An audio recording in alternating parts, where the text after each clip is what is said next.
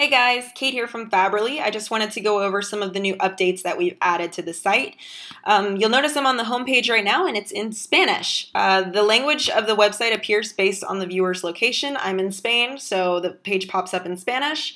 This is a really great tool if you're targeting people in different countries because the confirmation emails, the checkout page, everything will be in the language based on their location. So I'm going to go ahead and select English. And I'm going to go to my campaigner dashboard. So start a campaign. Now that we're in the campaigner dashboard, please remember that request a campaign is for people who do not have a design, and start a campaign is for people who have a design or who want to use the new text editor. So I'm going to click start a campaign. So choose the style. You can choose any of our products. You'll notice that we now have standard and premium products. They're both top quality products. The main difference is that premium usually uses organic cotton, so it's more expensive, but picking standard is absolutely fine. It's a great product. Okay, so I'm going to select my color for my shirt. And if you want to add additional colors, this is where you can do it. Just select the color. And now we need to add the design. If you have a design, you will click here and select your design. Notice mine's a PNG file, 3000 by 3000. It can be any size, but we really recommend using high quality, high resolution designs. And this tool here we can use to resize it or rotate it like that. But I need to show you how to use the text editor, so I'm just going to delete this design, sorry. And I'm going to click write some text. So here I'm going to enter Fabrily Rocks. Okay, and I'm going to select a different font, so let's do Rockwell. And I want the color of the text to be orange. Here you can add an outline to make it really pop. Just keep in mind that adding another color will increase the cost slightly, the base price, just because you're adding another color. So I'm going to select white. Okay, so now let's move this up where it needs to go. And it's outside of the box, so I'm going to resize it so that it stays within the box. Perfect. Okay, let's go to the next step. So this is where you enter your title and your campaign description. I want my campaign to go live immediately, and I want it to last 7 days.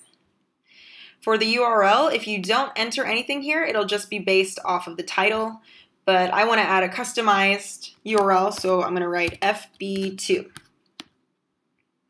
If I want to offer different products, this is where I can do it. I can add the women's shirt, tank top, or the full sleeve, and then select the color, but I just want to keep my unisex shirt for this campaign. So down here, I've selected the currency as pounds, but keep in mind that the currency will appear based on your customer's location. So if your customer is in the United States, they'll see dollars. If your customer's in Germany, they'll see euros.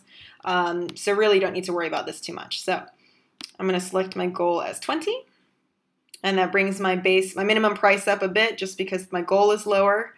And I'm going to select a profit of £5. So here you can see the price without that and the price with that. So if you're selling to customers in the EU or the UK, this is the price that they're going to see. All right, let's select Launch Campaign. Now you should receive an email within a minute or two. Sometimes it can take up to 10 minutes, just depending on your design if you have a really large design file, but usually it takes a minute or less. I'm going to go back to my home page, or my campaigner dashboard. Once you receive that email, your campaign will appear within your dashboard. I just wanted to point out some things to you. We have some new options within the dashboard.